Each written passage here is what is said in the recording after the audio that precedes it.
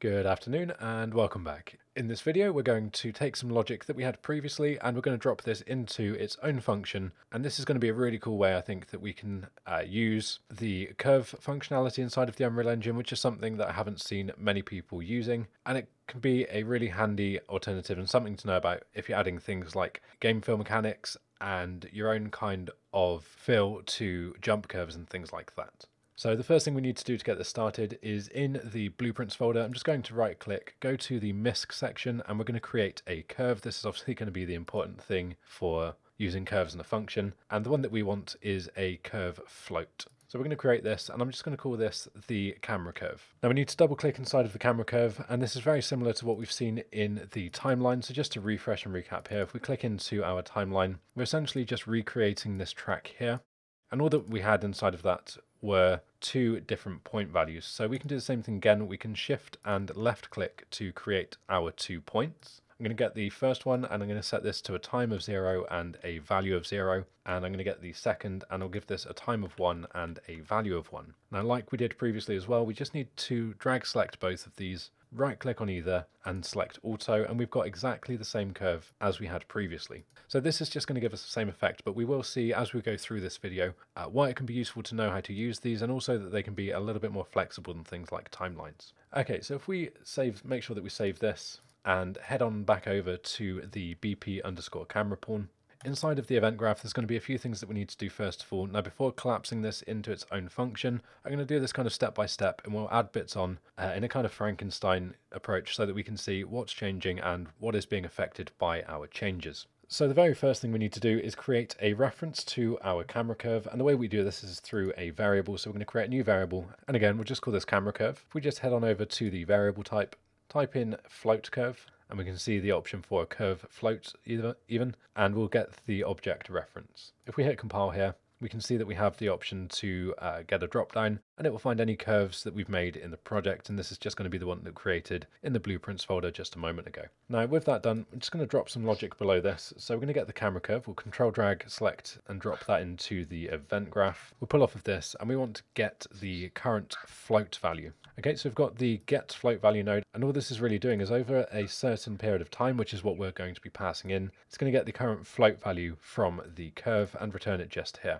which is pretty much what this is doing over time, but it's just doing it for us automatically. So before making any changes, obviously what we're going to do is replace the alpha from the animation with the alpha from our curve, but at the moment, of course, we don't have anything tracking the current time. So if we head on down to our event tick, that is the only problem with using this, is it will add a little bit more compilation to the event tick, but we're going to do a branch check, so it won't actually be doing this all of the time anyway. So what we're going to do here is I'm going to copy any of our float values that we have at the moment. We'll just rename this to elapsed time, and we'll hit compile, and we'll just reset this to 0 to make sure that it's not doing anything strange. And what we want to do is during the event tick, we will set the value of elapsed time. So what we need is the current elapsed time. We're going to add a float to this, and that's just going to be our delta seconds. So that's the wrong way around. We want to get the elapsed time, and we'll just do it this way for tidiness as well. And we'll set this to be our elapsed time value. Okay, now on top of this, we also need another float, and we're going to call this one the curve length. And this is going to be something that unfortunately we can only hard code, but you'll see as well in a moment that this will actually give us a little bit of extra flexibility, which is quite nice. Now this essentially just needs to match the total length that we have of values in our curve. So for this example, for me, it's going to be 1 second. So I'm just going to set this to a default of 1 for the curve length. Reason being then is that we're going to do another float check. So we're going to see if the current elapsed time is more than our curve length. So we'll just plug this in. We'll do a branch check off of this. And then if that's the case, then we want to reset our elapsed time. So we're just going to set this back to 0. Okay, and that's pretty much it. So you can see that when this is happening, we're going to be adding the delta seconds to the time. And we're going to do that until the elapsed time reaches the length of the curve, which is going to take a second to do. And that's what's going to be driving our float value here. So we can just for now plug in the elapsed time, and we're getting close to being ready to go.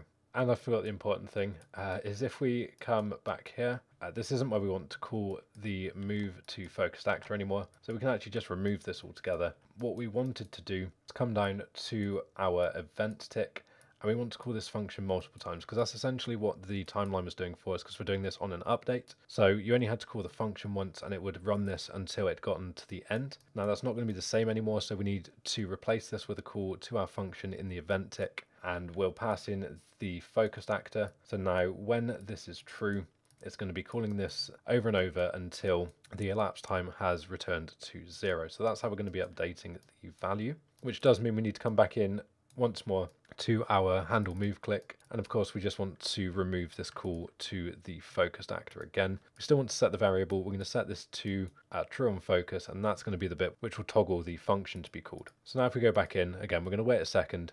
There we go, we focus straight into our actor. If we click to the other one, we'll focus to this one. And that is pretty much, you can see there, the same kind of functionality, but without using a timeline and just using the standard approach of having a function being called whilst the value is being updated. Now the cool thing about doing it this way is if we were to change the curve length, we can actually get slightly different effects coming out with the curve. And this is something I saw on a Matthew Wadstein video, really cool series. The WTF series of functions just goes through different nodes and what they do. Definitely recommend checking those out. And when I was looking at some of the stuff he'd made on curves, he showed this really cool approach of changing the way that the curve or the float value is read in. So what we want to do is, rather than just passing in the event or the elapsed time, we're going to get the elapsed time divided by the curve length. So we'll do a divided by float, and we'll pass in the curve length here, and we'll plug this value into our in time. So if we leave this at 1, this is going to do exactly the same thing. This is just going to be our standard 1 second movement over to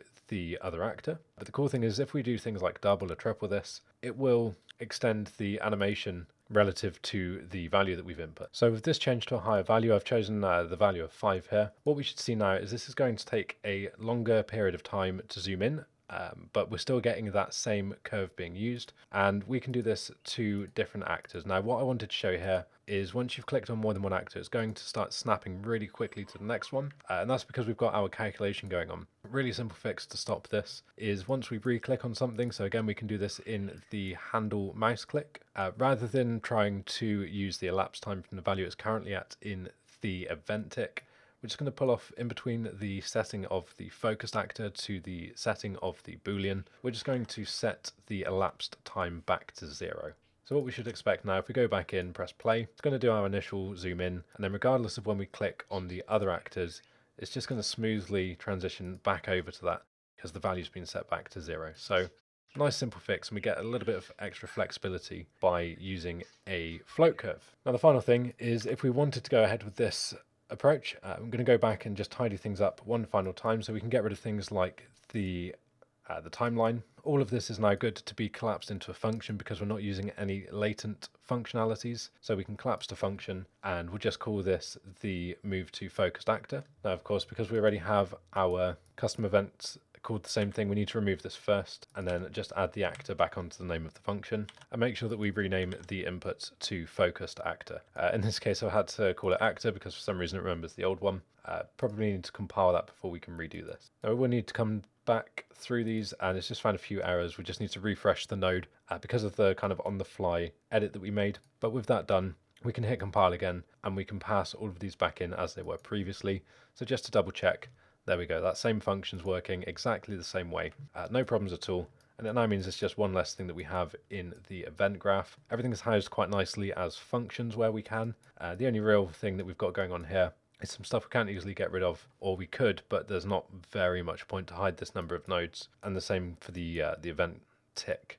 We can kind of leave this where it is without too much of an issue. But other than that, hopefully this has been a useful insight on how to take a standard approach to blueprinting, kind of tidy things up as we go along, house everything in their own functions, and also a different way to do lerping. And in a lot of things, when I was getting used to the engine, I only really saw examples of using timelines for lerping and rotating things. And I've only really seen curves used a lot of the time in C++. I just wanted to take a bit of time to cover a way that we can get similar things done in Blueprint without the need of timelines, but with that kind of added flexibility that you get from using things like float curves opposed to animation timelines. But that's everything for this video. I think that pretty much wraps up everything I wanted to do on this camera system. Like I've mentioned in the past, this was mainly an idea just to take something that I've had on my system for quite a while now and figured would be quite useful for other people. Hopefully this will be a good start point for your project. So if you're looking for a camera with similar functionality, hopefully it's going to be a good starting point and you can really build upon this and flesh things out to your project requirements. But I'll leave this video here for today. As always, if you've enjoyed the video or find these useful, please do leave a like and share the video around, that always helps. And of course, don't forget to hit the subscribe button to be kept up to date with any of the content coming from any of the playlists on the channel. And as ever, thanks for watching, and I'll see you next time.